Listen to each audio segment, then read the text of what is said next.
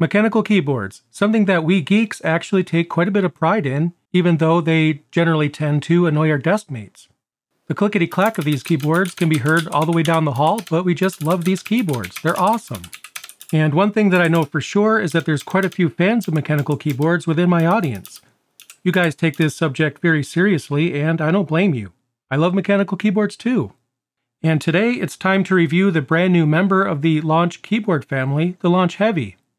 I first saw this model at All Things Open in Raleigh, North Carolina, where a near-final prototype was there on display. And now I have the finished product right here in the studio ready for review. And in this video, I'm going to give you guys a full review. I have the new Launch Heavy right here in the studio, and I can't wait to give you guys my thoughts. In fact, I have 2 of these keyboards in the studio today. Now, if you are wondering why I have 2 Launch Heavies in the studio today, well, I'll let you know later in the review. But before we get into that, I need to give you guys a quick disclaimer, and then we'll get started. Even though System76 sent the Launch Heavy keyboard to the studio for me to review, all of the thoughts and opinions in this video are strictly my own.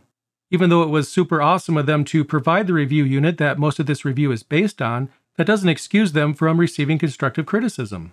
After all, the focus on this channel is to be fair, but more importantly, to be honest. So what you're going to get is an honest and unbiased review, just like always. And also, I'll have time codes in the description down below, so that way you can go right to the section that most interests you. So let's go ahead and get started.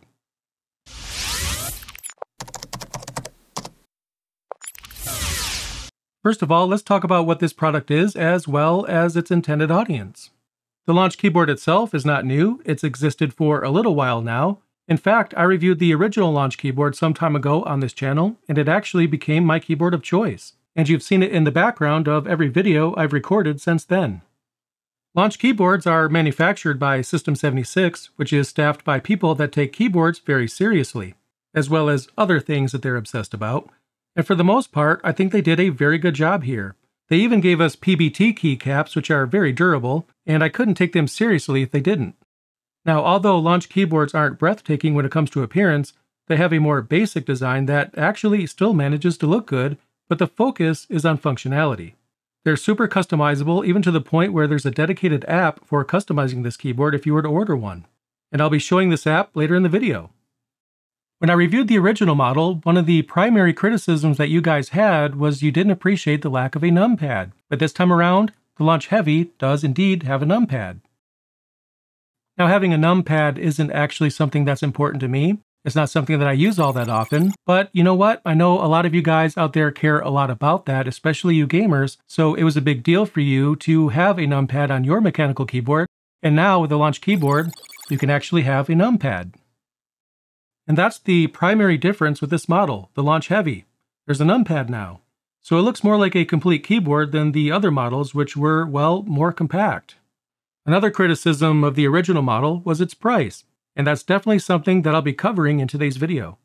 But first, let's take a look around the Launch keyboard. From the moment that you take it out of the box, it actually feels a bit on the heavy side, specifically heavy in regard to weight. Now, the previous model did as well. It felt like a thick sheet of metal. The new model feels exactly the same, but with the numpad, it's even heavier than the other models. However, the build quality is pretty much exactly the same, and that's a good thing. One of the standout features of the Launch keyboard line is the presence of a USB hub. And this isn't one of those cheap and slow USB 2 hubs. The Launch keyboard features USB 3.2 Generation 1 ports, specifically 2 of each between USB Type-A and USB Type-C. I'll discuss the USB hub more specifically later in the review. So, how's the typing experience? Well, first of all, there's 4 different switch types that you could choose between if you were to order a keyboard for yourself. The review unit that was sent into the studio was the version with the Jade switches. On the order page, they'll have the switches shown as clicky, tactile, silent, and also silent linear. Due to that, your typing experience will depend on your choice. My original Launch keyboard was the tactile format, but I figured that the Jade version would be a fun difference from what I was used to. And you know what? The typing experience is absolutely fantastic, so I have no complaints when it comes to that. By now, you've probably noticed the split spacebar. In the original review, some people in the comments were very unsure of that aspect because to some of you it seems kind of weird. But think of it this way. when it comes to the keyboard that you're currently using, do you press the spacebar on the left side, the right side, or in the middle? Well, I have a feeling that most of you actually don't press your spacebar in the middle. So while it might seem a bit strange, the split spacebar, in my opinion, makes no difference whatsoever, at least not to me. As I got used to the keyboard, it probably took me around 10 minutes to get accustomed to the split spacebar, but after that, I don't even think I've noticed it at all. So for me, when it comes to the split spacebar, it doesn't factor in as a positive or a negative. I don't think my typing experience is any better for having a split spacebar, but it's also not any worse either. It's pretty much exactly the same. Another feature that's worth pointing out is that the Launch keyboards, as well as this new model, feature a backlight under the keys. You might not think that this is a big deal. I mean, don't most mechanical keyboards have backlit keys nowadays? Well, yeah. But for us Linux users, support for that is very hit or miss, mostly miss. Most companies that manufacture mechanical keyboards don't even try to make it possible for Linux users to adjust the backlight. But with Launch keyboards, Linux is not only supported, I'd call it a first-class citizen. But actually, macOS and Windows are also receiving first-class support with this keyboard because those operating systems are supported as well. And that's a great thing. Regardless of which operating system you intend on using with this keyboard, you're covered. And I think the really awesome thing about that is even though System76's claim to fame is selling Linux computers, they don't assume that you're running Linux if you buy a Launch keyboard. Even if you're not a Linux user, you'll have full access to the full functionality of this keyboard. In fact, let's take a look at the configuration process right now. For the Launch keyboards, there's a dedicated application called the System76 Keyboard Configurator. Well, that's definitely an interesting name. So basically, what you'll do if you order this keyboard for yourself is download the version of the application that fits your operating system. And using that app, you can implement all kinds of tweaks. For example, you can remap the keys, change the LED pattern, as well as the color, you name it. One of the first changes I made was to disable the F1 key. I have no idea why, but for some strange reason, I'm constantly hitting the F1 key and activating help on accident. And I'm not just talking about this particular keyboard. I make that same mistake on every keyboard. So for example, maybe I'm typing something in Vim and then all of a sudden the help screen appears. It appears because, again, I hit the F1 key on accident and I do that all the time. I gave up trying to train myself to stop hitting the F1 key by mistake, and with the Launch keyboard, I can literally disable that key. Also, if I don't like the order that the Control, Alt, Function, and Super keys are in, I can remap them. And using the included key puller, I can physically rearrange the keys to match whatever I configure in the app. In fact, the Launch keyboard comes with some alternate keys in the box, some of which are alternate color versions of the primary keys. So you could basically rearrange the keys however you'd like and then update your config in the Configurator app to match the physical layout. In addition, there are several layers when it comes to the keys, and you could think of layers as alternate key maps. Using Configurator, you could change the LED color of each layer, that way it'll be obvious which one is active. There's actually a second layer configured right out of the box. If I hold Function, the purpose of some of the keys will immediately change. For example, the page up and page down become volume up and volume down on that second layer. Also, 0, hyphen, and equal become LED toggle, LED darken, and LED brighten, respectively. Another aspect of the Launch keyboard that I quite like is that any changes that you make are saved right into the keyboard itself. And this means that you won't have to have the Configurator app running in order to make sure that your changes are in effect. Even if you plug the keyboard into a completely different computer, your settings will literally follow the keyboard. You can also export your settings to back them up, and even import a colleague's settings to see how someone else might have configured theirs. One common question that I get is whether or not you could purchase your own keys from a third party and really go crazy.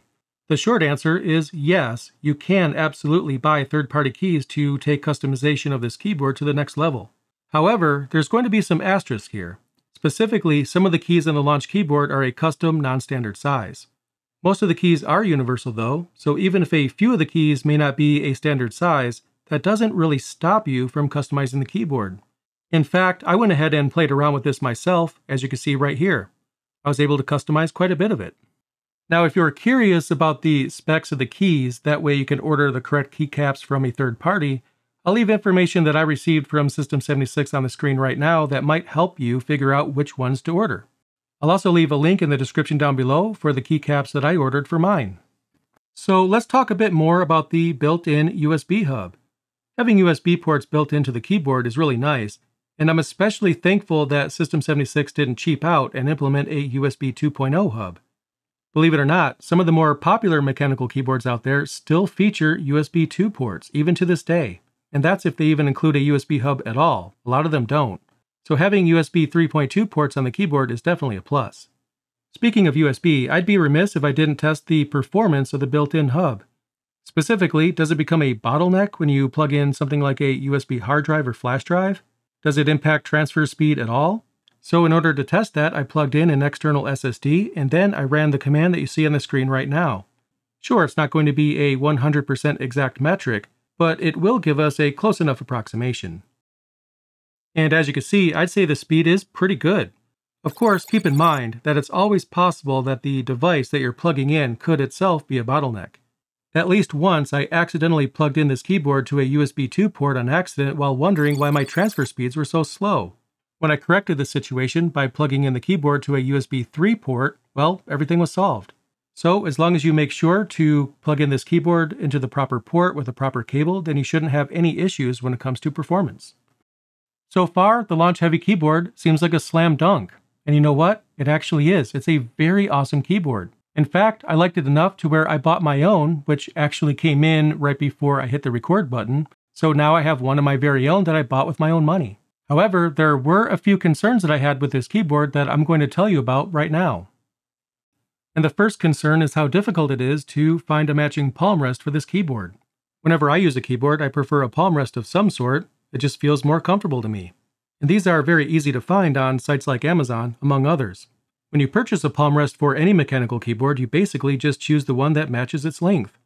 Usually there's about 3 different standard choices when it comes to the length of the palm rest. With the Launch keyboard that I reviewed last time, I purchased a few palm rests to try out, and I did so without putting any thought into it. The ones that I ordered were a perfect match. So I guess that means that the original Launch keyboard was the standard size. However, when it comes to the Launch Heavy, literally none of the palm rests on Amazon, not a single one, were a fit. And this could only mean that the Launch Heavy is of a non-standard size. For this review, I purchased 3 palm rests to try out, and I tried to get as close as I possibly could to the length of the keyboard when I ordered them. But none of them were an exact match. So this means that if you do use a palm rest with this keyboard, it's going to look a little strange since there's going to be an extra inch or two on either side. And this is a little puzzling to me because I feel like System76 is normally spot on when it comes to attention to detail. So I find it a bit strange and even a little embarrassing that the width of this keyboard doesn't seem to fit any known palm rest that I could find. Sure, I could get a saw and change the width of my wooden palm rest myself, but considering how poorly I did in woodshop class back in school, I'm not going to attempt that.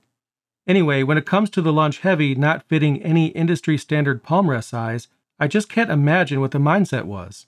My previous model seemed to fit a standard size palm rest, so why doesn't this one?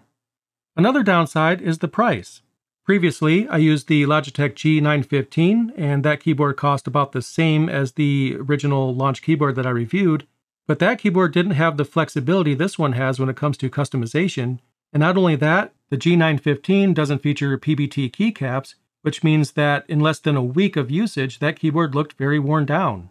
So paying the same price as the G915 for a keyboard that had more customization and higher quality keycaps, that seemed like a no-brainer to me. But I did mention the price as a downside, and the reason for that is because the Launch Heavy costs more than its counterparts, an extra $100 to be exact. This puts the Launch Heavy at $299 US. As much as I love this keyboard, an extra $100 for an additional 3 or 4 inches of keys doesn't quite add up to me. Another minor annoyance is that some of the keys are of a non-standard size, like I mentioned earlier, not many, but those few other keys might be a bit of a process to find replacements for. But even with that minor issue, this keyboard is the most customizable in general than any I've ever used in the past. Now, earlier in the review, I mentioned that I have 2 of these keyboards in the studio. One of them was sent to the studio by System76 for me to review, and the other I purchased with my own money. So yeah, even though I find the price to be on the steep side, I really do like this keyboard, and I like having more keys that I can customize, so even though I don't use a numpad, I can actually find use for the numpad. I have more keys to customize, so that means more options. Also, I want to support a company that's giving me a first-class citizen experience with a professional keyboard without someone having to reverse engineer it in their spare time and put it up on GitHub. So there's definitely a lot to love about this keyboard, and again, I love it enough to where I bought one for myself. But to be fair, I have a bit of an unfair advantage when it comes to justifying my purchase. I own a business, so it's easy for me to consider the cost difference to be part of my own production costs for producing this video. For everyone else, let's just say that significant other approval when it comes to the cost of a keyboard maxes out at around $150, and any price beyond that generally involves buying cheesecake.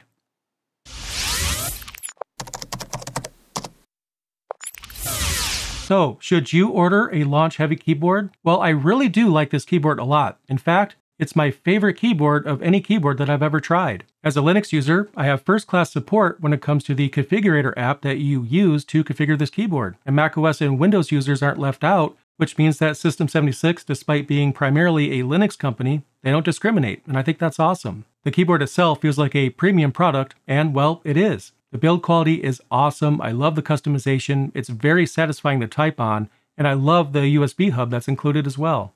However, I did bring up some downsides. One of those was the fact that this particular keyboard doesn't fit standard palm rests, and that's a little annoying to me because using a palm rest is very important to me. Also, the price. It costs $299, so this keyboard is an investment. Now, I do feel that if you do invest in this keyboard, you will not regret your purchase. It is very, very awesome. I love it. But you have to make that choice for yourself if $299 is too much to pay for a keyboard. I'll leave that up to you. Anyway, what did you guys think of this review and the Launch Heavy keyboard? Let me know in the comments down below. And in the meantime, make sure that you're subscribed to Learn Linux TV because I have some awesome content coming very soon. Thank you so much for watching, and I'll see you in the next video.